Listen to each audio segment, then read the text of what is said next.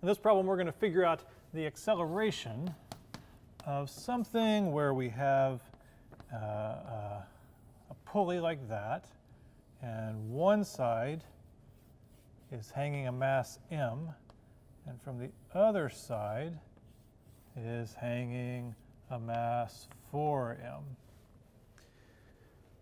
Setups like this are called an Atwood machine. So this was used to study early studies of kinematics and measurements of the acceleration due to gravity, and we have a very cool Atwood machine. So here is our department's Atwood machine, very old, probably about as old as the building, but I can't really use it as a demo, unfortunately, for two reasons. One is it doesn't work, so I don't know, I could probably fix it if I had, 6 months to spare. And two is I can't actually get it out of the door anymore. So the building has settled around the Atwood machine, and we can't even bring it into the lecture hall. So we're just going to have to do the Atwood machine theoretically. We'll do the theoretical version without the demonstration. So the critical points you want to remember here are that tension is constant throughout the setup. Throughout. Remember, a pulley, if we're thinking of it as massless and frictionless, then it will perfectly transmit the tension. So we have the same tension here that we have here. So to figure out how this accelerates, we really just apply Newton's laws to each one of these. We do a free body diagram on this mass and one on this mass, and we just see what we get. So let's see, but let's think about coordinates as well. It's always good. This one we can do in Cartesian coordinates if we want, because everything is basically just moving up and down. It's really a one-dimensional system. So let's see, let's do M. So if we think just the free body diagram on M, well, the weight pulling it down is mg. And it's being pulled up by tension T. We don't know what it is yet.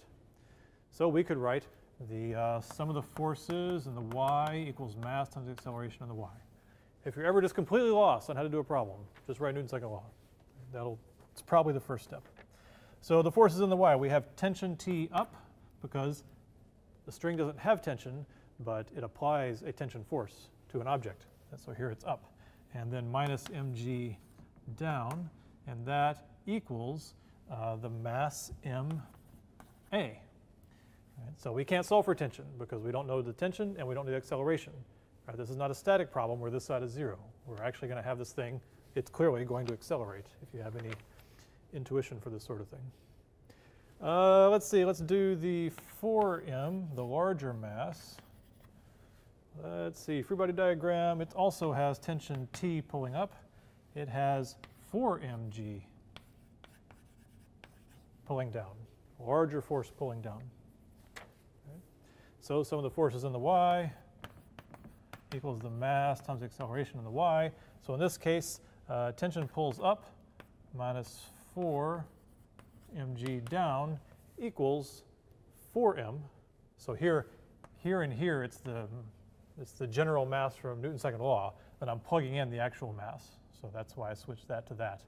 Here, the general mass from Newton's second law, and I'm plugging in 4m. Sorry, that got a little ambiguous. And it's the same A, except it's negative, right? It's in the negative direction. So we know we're going to assume that this will accelerate down while this accelerates up. We're assuming a few things as we go in here. And if we do that, if we assume they're opposite directions because of the action of the pulley, then we can use the same A. Right? It's the same magnitude we're putting in the direction. Okay. So what do we have? We have two equations and two unknowns. Right? The unknowns are the tension and the acceleration. The equations are right there, one for each mass. So the quickest way to solve this one, it looks like I just equated the tensions because we were asked for the acceleration. Right? So we could say mg plus ma. This tension equals 4mg minus 4ma. Right?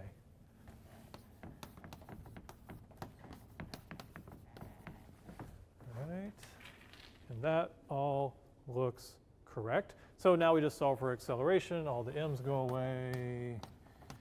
And let's see, we're solving for acceleration, so why don't we bring these 4a's over here and have 5a, and bring this g over here equals 3g. So we see, the acceleration is 3/5 g. All right, and that is even correct. So it accelerates at 3/5 the acceleration of gravity. That's another thing an Atwood machine can do for you, is it can let you study acceleration and like slow it down. You don't have to have 9.8 meters per second squared. You get two masses similar to each other, and you get much slower accelerations for more precise measurements. We could also get T. The tension is the same in each side of the cable. And if A is 3/5 G, it'd be easiest to get it from here, right? MA plus MG. So it's 3/5 G plus 5/5 G, it's 8/5 G. Oh, MG. All right. So the tension is somewhere between the weight of this one and the weight of that one.